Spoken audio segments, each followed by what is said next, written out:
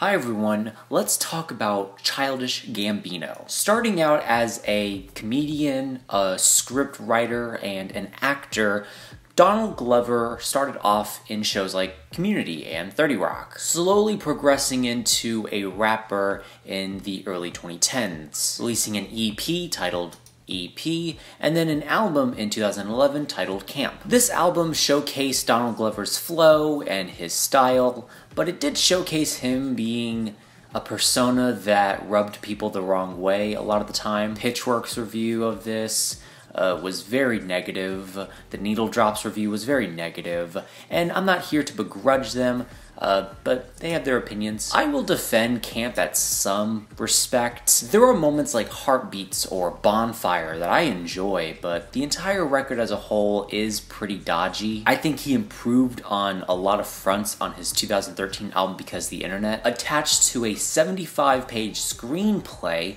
which I wouldn't say is completely necessary to listen to that album. Maybe it's an embellishment on that record. However, I do like that album more than Camp, as do a lot of people. Songs like 3005 and Telegraph Avenue and Sweatpants are songs that I still listen to this day. And then he kind of reinvented himself on his 2016 album, Awaken My Love. Songs like Redbone and Me and Your Mama made him a little more popular as a rapper, as a musician, and that album got a lot of acclaim, fan and critically. I would also say it is his best album as of yet. Let me talk about the rollout of this album, because it's kind of weird. Randomly one night, Donald Glover decided to put up a website titled Donald Glover Presents. On this website was kind of like a picture, and you would press the play button in the middle of this picture and it would stream the album. This was on for several hours until he took it down,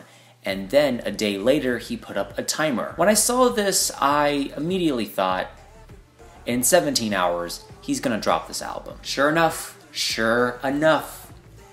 after the timer set to 0, he dropped the album. Now you might notice something interesting about this album. Its date, March 15th, 2020.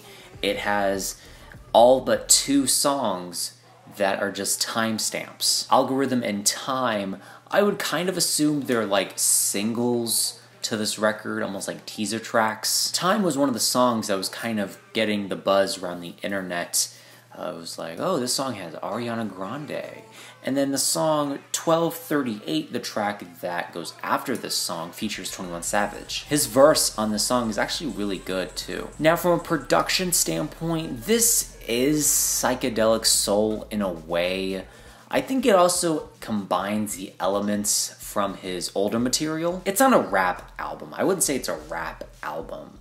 It's more of an R&B album, but it's kind of a lot of different things. You got neo soul, you got psych soul, you got experimental hip hop, you got art pop. It's a pretty eclectic album, and while I wouldn't call it extremely experimental, it's not the most experimental thing I've ever heard, it kinda is experimental, I guess. You start off with a track 000, which is more or less an introduction track to the album. You have this very subtle drone that's going on in the background, and then Donald Glover has these very modulated vocals. We are.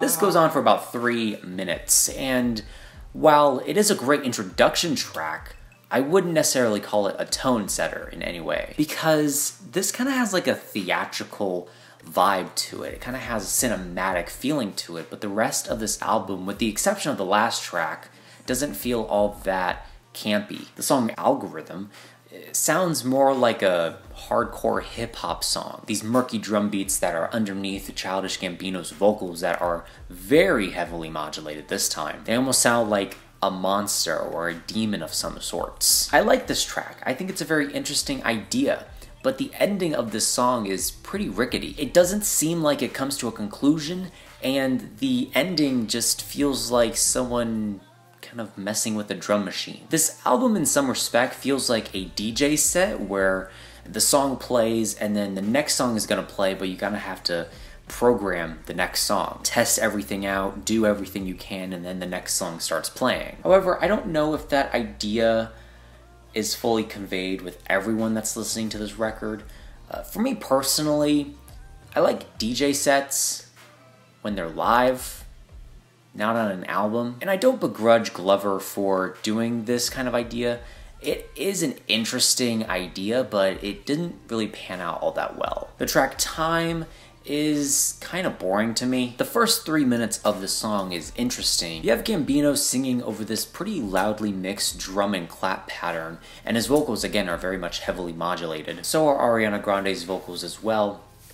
Now this song doesn't feel like it knows what it's doing. I did say on the song that the drums are mixed quite loudly, and that's not just a problem with this song, but on numerous cuts on this album. Like the next 2 tracks, the one with 21 Savage and 1910. I gotta say, 1238, the one with 21 Savage, funny enough, this song, the way Gambino is rapping or singing over this, kind of reminds me of JPEG Mafia. There's also another thing to add about not just the production of this album, but the lyricism on this album. Both can be a little repetitive, like on the track 3222 or the song after that. I also have to point to track 10 on this album, 4226, aka Feels Like Summer, which I like the song, don't get me wrong, but why is it on this album? It was released in 2018 on an EP. It's still a good song, and there's, I believe, an added verse in the song. I could be wrong about that,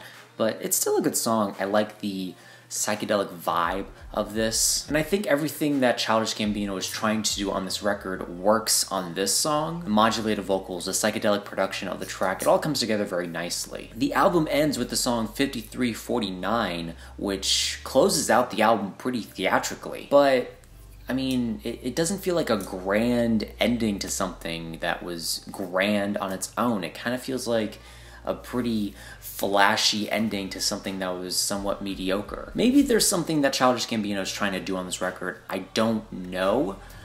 Maybe it doesn't convey to me all that much, but I've listened to this thing multiple times and I'm just not really loving it as much as I want to. Don't get me wrong, there are some really great ideas on this album, but there are just some ideas that just don't pan out all that well in Gambino's favor. The mixing on these songs, for the most part, needs to be worked on, and the drum patterns on some tracks are just way too loud. The vocals can definitely not be so goddamn modulated. Like, a lot of these songs are just him basically just screaming into a vocoder. Not literally, but that's what it feels like because it's just so goddamn manipulated. But again, songs like the first track or the last track, as well as ALGORHYTHM, feel like interesting ideas and good songs, but there just needs to be more. More cohesion, more focus, better mixing, better mastering. Just overall needs to be a quality album. In a weird way, I feel like this album is to Childish Gambino as The Life of Pablo is to Kanye West. There are great ideas on this album, but they're just not panned out completely. And maybe Gambino might edit this as time goes on, but what we have here is a set of dodgy tracks that feel incomplete. Not completely incomplete, but rather they feel like rough drafts of songs. This album could have been a lot better than what it is right now. But, I mean, what we have is not terrible, and I think it will certainly please Childish Gambino fans. But for me personally, it's nothing more than a C+. However, I am curious to know what are your thoughts and opinions on this album down below. Let me know what albums you want me to review next, and that is it. Leave a like, comment, share, do whatever you want. Let me know how I can improve future videos down below. Remember, this is only my opinion because music is subjective.